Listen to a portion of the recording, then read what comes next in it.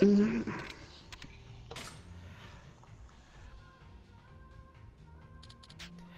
welcome back to One Saturday Darts, where we're talking about child TV shows. TV shows of our childhood.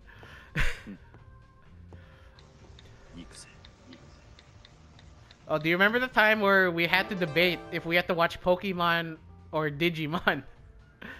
Digimon. For me, it would have been Digimon back when I was a kid. Kids WB had Pokemon, while Fox Kids had Digimon. There you go, you got Bull. Yeah, until there was the one time where it's like, Digimon will be half an hour later, so you can also watch Pokemon, or something like that. Yeah. And then that made my day, but then Yu-Gi-Oh! Showed up. And then there was like, if you want to watch this, you have to be like around 11:30. And then I was like, I'm at the YMCA taking swimming lessons. I can't make it in time. For anyone out there, in my personal opinion, every kid should learn how to swim.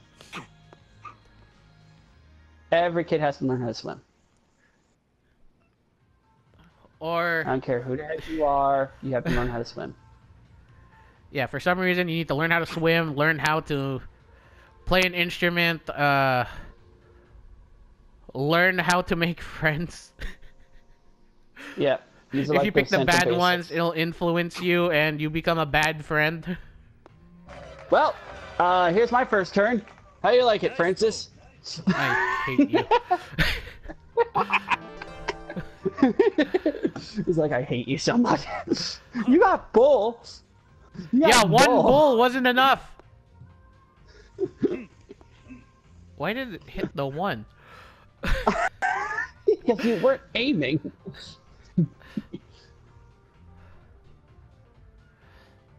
Why is this thing telling you how to win? I don't know. I swear this game hates me. Big deal. What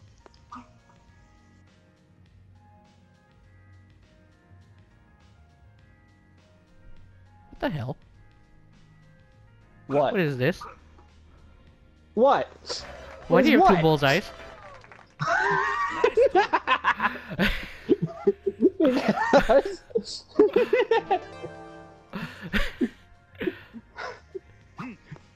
Why? So, as you mentioned, our favorite kids shows. There was one from my childhood called The Weekenders, and we mentioned an episode that involved, ironically, called The Weekenders. The Weekenders had an episode involving clown phobia. Well,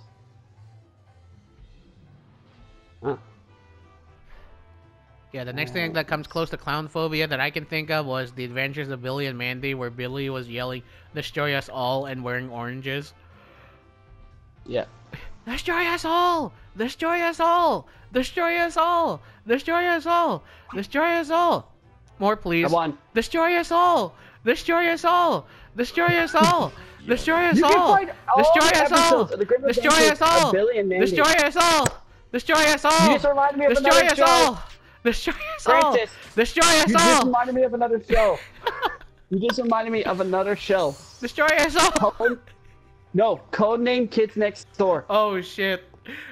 That was awesome. You can find all the episodes on there, including the original first season, where the Codename Kids Next Door were actually bad guys. I remember the asparagus episode.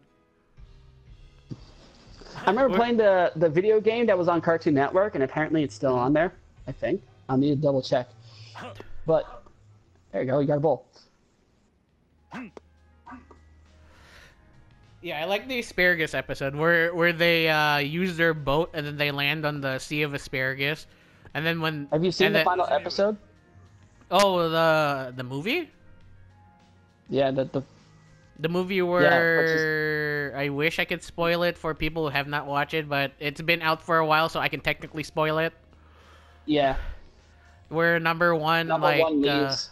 yeah, and then they use real life actors to remember the scene. Yeah, that's saying something. Yeah, but still, great white asparagus. Remember the delightful children down the lane? Hello, yeah, there, Maurice. The monotone. You know what'd be better with this ice cream? Some Jimmy's. No! Don't do that! I love that too. It's like. What was the number flavor? Was that? Sunday. I forgot. It was like a golden ice cream, and it was like the best flavored ice cream that we would never figure it out. Yeah, that's like what? It's like the most obvious hint. Oh, Candy Beard. Do you know who did the voice of Candy Beard? Tom Kenny? No. I'll give you a clue. He did the voice of the Joker. He was Luke Skywalker. God damn him. Really? I didn't know that? Yeah. Mark Hamill? Yeah. He did the voice of Candy Beard. And I went like, for real? And then someone said, yeah. Like, I remember remember when they had like a beer mug worth of sugar, and then number 5 was like, here, if I finish this before you, you have to listen to what I say. And then Candy Beard was like, 3, 2, honk. And then number 5 was, it was already done. Yeah, I love that. And then awesome. When they did the candy skeleton, it was like it's sugar to the death, and then she lost to like sugar hype. Yeah, that's what I'm saying, folks. You should really watch Codename Kids Next Door. It's a good show, especially if you're younger. It feels amazing, and if you're older like I am, and like Francis is, still funny. It's still good. It's still good. Grim Adventures of Billy and Mandy is also a good one. Yeah, now it's because called the Grim once in a Adventures of lifetime, Billy and have you ever heard a Jamaican Grim Reaper? Hey, you want to hear something funny about that, Francis? What? Originally, they weren't going to have a Jamaican Grim Reaper, but when the voice actor did his actual Jamaican voice, the director just loved it and just said, screw it, we're making a Jamaican Grim Reaper.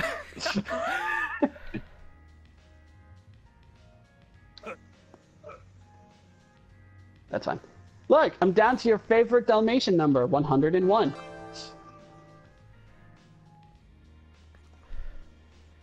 Oh yeah, do you remember who voiced Dracula in that one? Grim Adventures of Billy and Mandy? He also did Samurai Jack, the Green Lantern of the OG Justice League.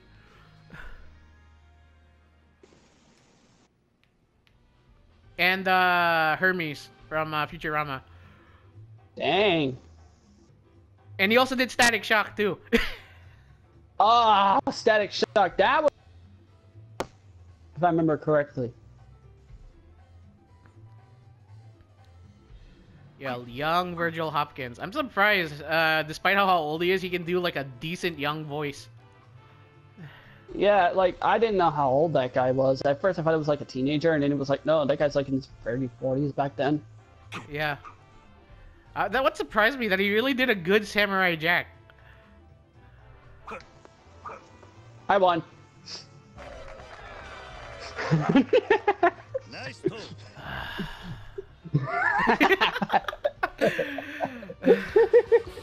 That was 2 games already, right? I think so. Okay, see you in the next game where we're still talking about other stuff of One Saturday Darts. Yep. This is the only podcast that you will hear every Saturday. Yep. Since I've apparently uploaded the weekend now.